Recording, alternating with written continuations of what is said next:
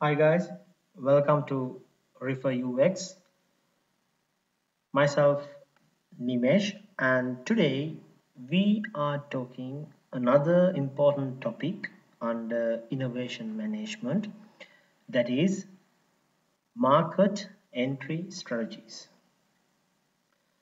When you are starting a business, it's really essential to understand the strategies which requires to enter to the market that you are intended to plan to enter.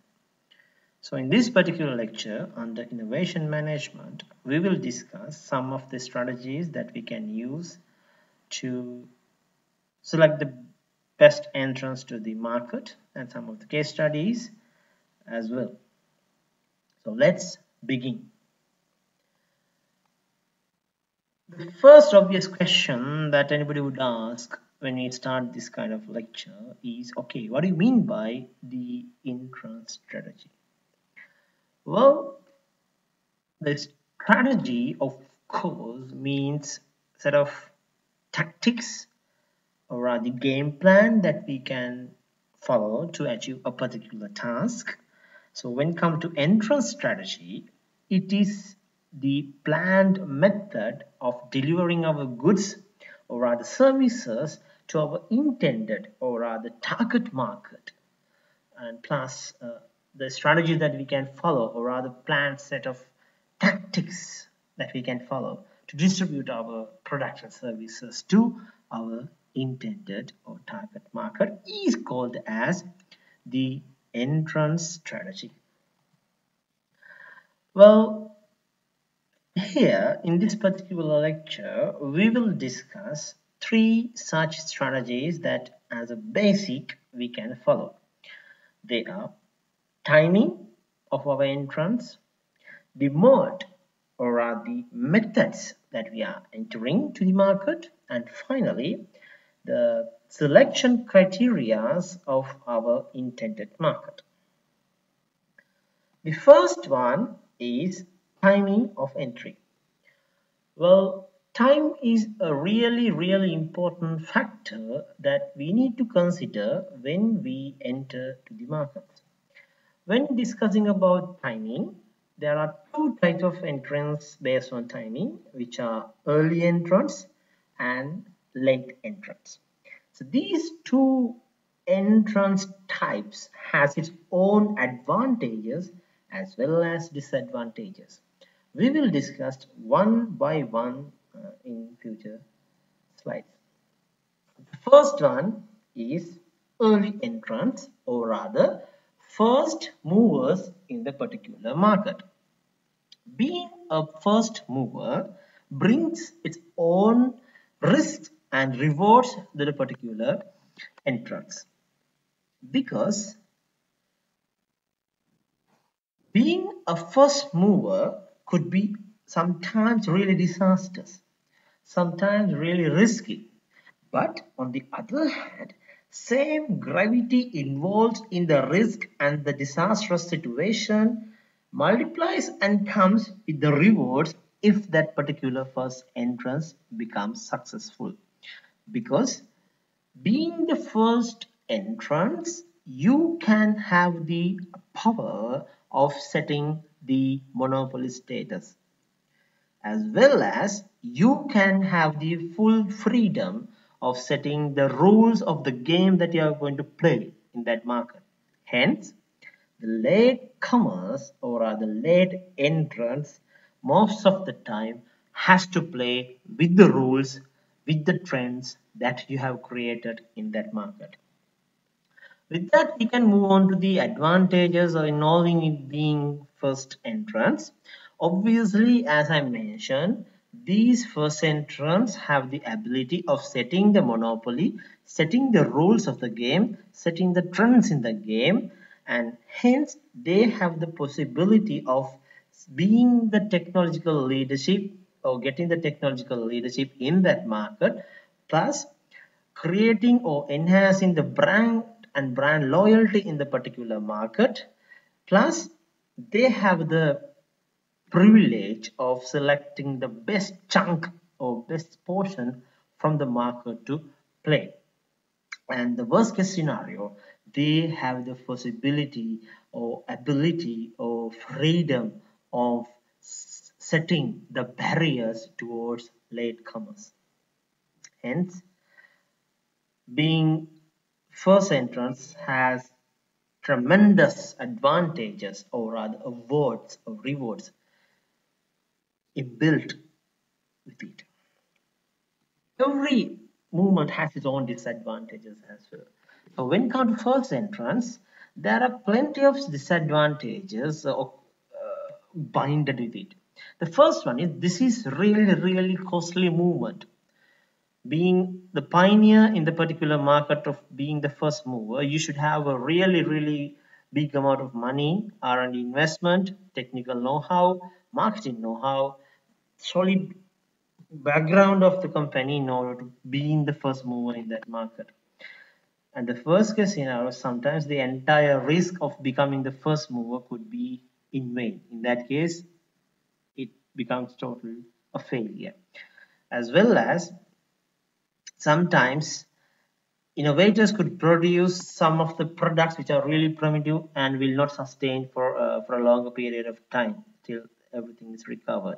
As well as being this rapid technological evolvement or movement changes, this allows a lot to follow and take place in the market. So this becomes really risky when under the point of first entrance. Then we can discuss on the second part, which is about the late entrants. As the name implies, these are the people who wait and watch what are the things done by first movers, identify the failures they do, they address them and pick in the market where first movers are failed to capture. Hence, these people have the opportunity of grabbing the potential that the first movers couldn't catch, as well as most of the time these late entrants have to play according to the rules set by the first movers. Hence, is sometimes they find it difficult to compete effectively with the first movers. With that note, we can come to the advantages involving in the second movers or late entrants. Obviously, the R&D costs are really low because somebody else, being the first mover, has already invented research on the particular thing. So they have to simply imitate or rather follow what they have done. And by the time when the second entrants come to the market, the first movers has paid a lot of effort in order to set the trend, give the message to the community or other people on the particular thing that they are going to sell. Hence, the late entrants need not to pay much attention, need not to invest a lot on the marketing, on educating people on the things that they are providing. Hence, they can invest on the money that they have saved from this unnecessary marketing, and they can reduce their product prices and they can capture new markets.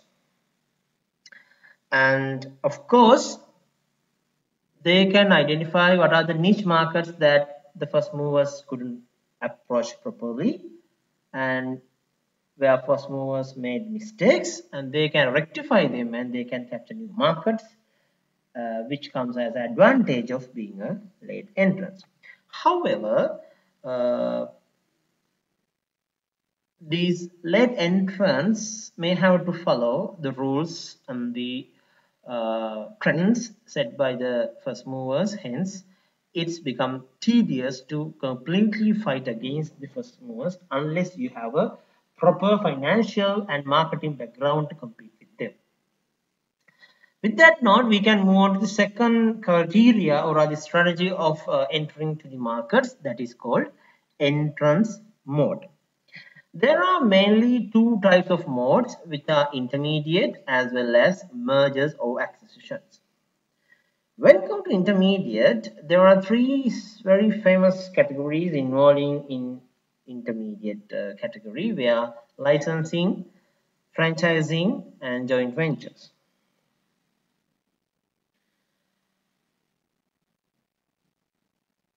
Under intermediate subcategory, the first subcategory means licensing. The licensing is a mode which is involving with patents and technological know-how that they are using to make businesses. So there are two parties involved in here: the licensor who owns a patent, and the licensee who willing to use the patent or rights, or other rights of the from the licenses under particular payment.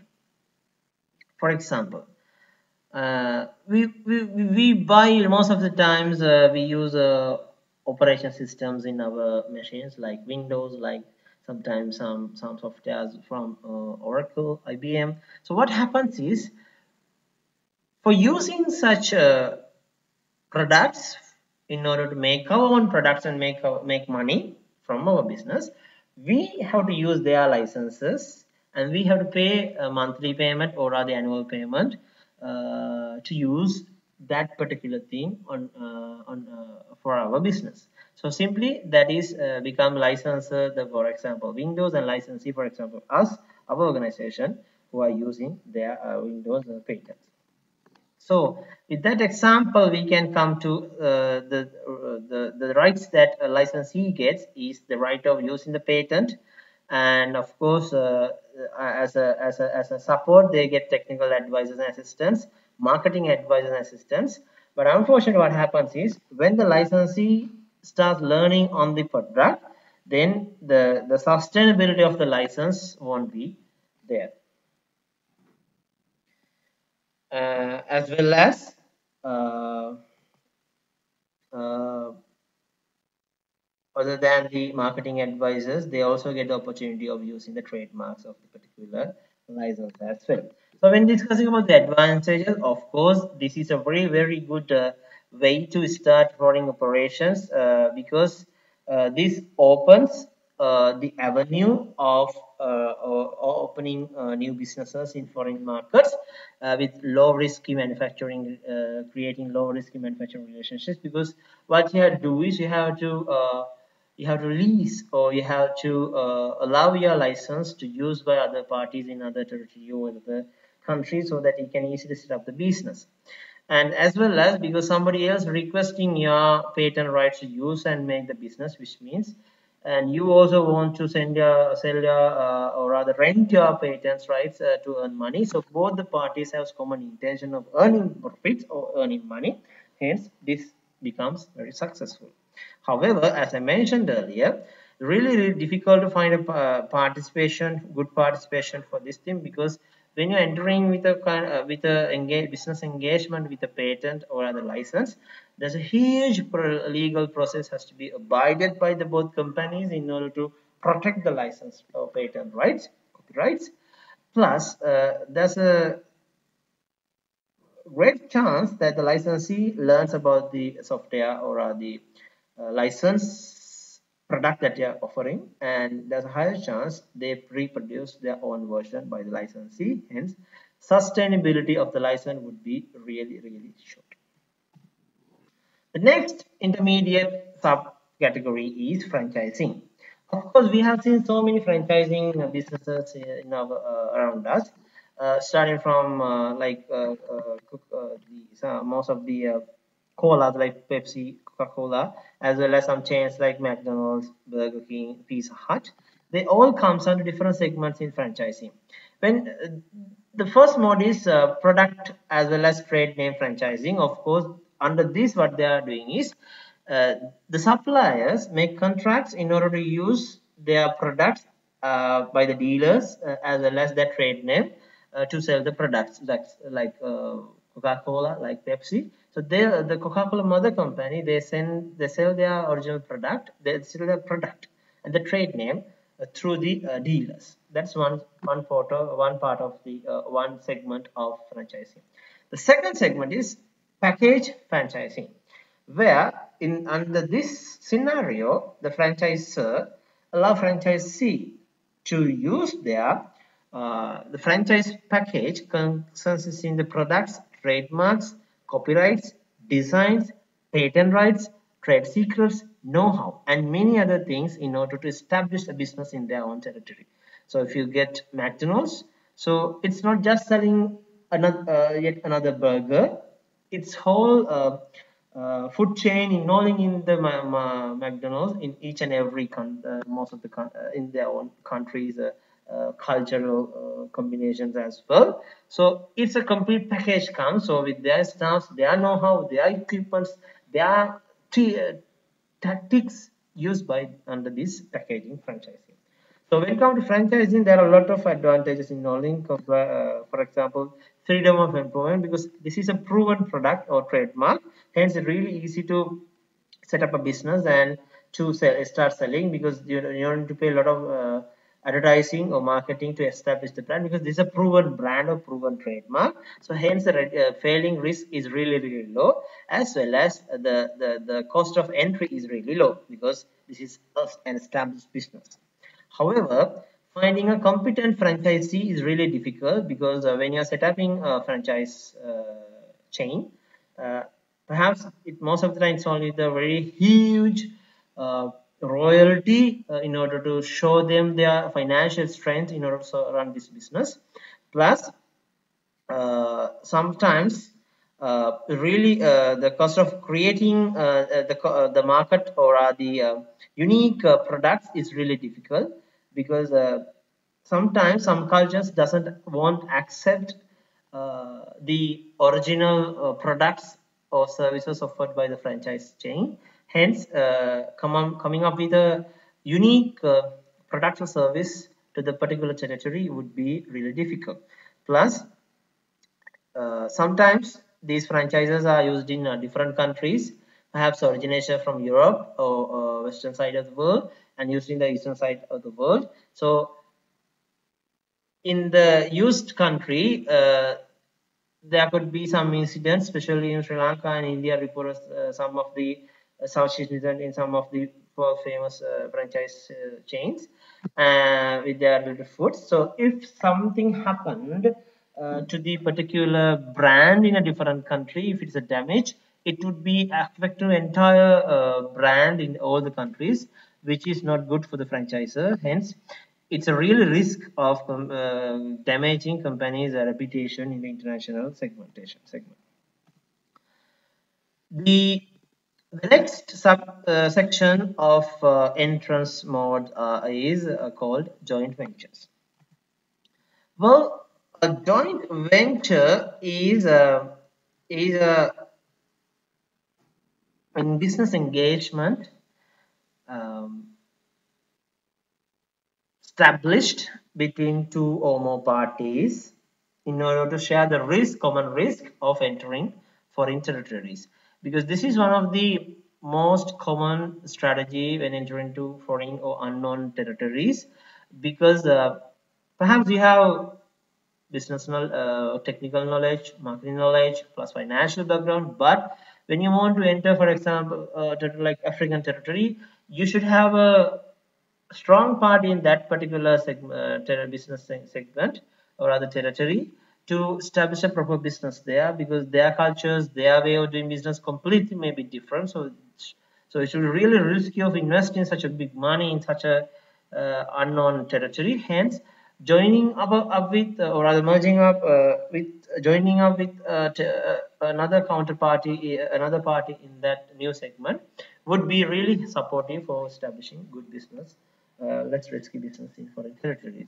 So this is why people love these joint ventures, because it's all about sharing risk between parties who are investing on the business, and of course it's really easy to helpful for raising financial strength you want. Plus, as a good way of entering some unknown countries and unknown territories. However, the partners who are involved in this venture scenario may not have full control of the management. Sometimes, so there would be fighting or rather mismatches when decision making, which is not good. Plus, even though we say that it's a good way of raising funds, raising capital, sometimes your counter partner won't have a proper solid financial background to raise the capital, initial capital required. As well as when you are doing the business, partner may have their own views because most of the time partners are coming from two different cultures, two different country segments, which means they have their own thought plan, thought process. Hence, this would come as a collision when making a decision in the business. But there are most of the time we have seen a lot of successful such engagements. One is Virgin Mobile was Sony Ericsson's really good joint venture. The next segment is the next category of entry mode is merging or acquisition. There are two very thin lines between mergers and acquisitions. The merger is one company selects another company and join with that organization or other merge with the other organization. The second one is one company can completely purchase another company which acquires its ownership and control. There are very famous industrial examples under this category. The one famous one was Facebook acquires WhatsApp, and the Skype was acquired by Windows. The Nokia and Siemens, this kind of a merger scenario when they work together. Well, merger and acquisition has its own advantages and disadvantages. Well, when it comes to advantage, it's really less time consuming and very easy to acquire an organization and start the business. And really easy to acquire a business and cut the competition very easily. And also, this is really less risky because most of the time you are buying, you are acquiring, or you are merging with the established organization, established brand. So it's a very less risky scenario compared to your completely enter into blue ocean rather greenfield. However, this merger and acquisition has its own disadvantages. The first thing is acquiring a firm is a really complex thing. It involves its legal, regulations, bankers, all these parties involving in this thing, and really difficult to come to a common ground. Secondly, when you're acquiring an organization, you are not just acquiring assets in the organization, you are acquiring the labor and their problems to your organization as well. So, which is really hectic task to perform. So far we have discussed two entrance strategies. The one is try me, whether it's a late entrance or uh, early entrance. Second, we have discussed about the entry modes, whether it's a licensing, franchising, joint ventures, and mergers and acquisitions. The final strategy we are discussing today is market selection. Now, when entering into a new business, especially in a different territory, selecting the proper market is really essential. There are a few criteria that we can use to choose the best market that you want. They are named in culture, economy, geography, and public administration. Sometimes, as you know, the cultural background of different communities, different countries are really different. So, if you're planning to start a new business where that particular country is not willing to accept, for example, you're willing to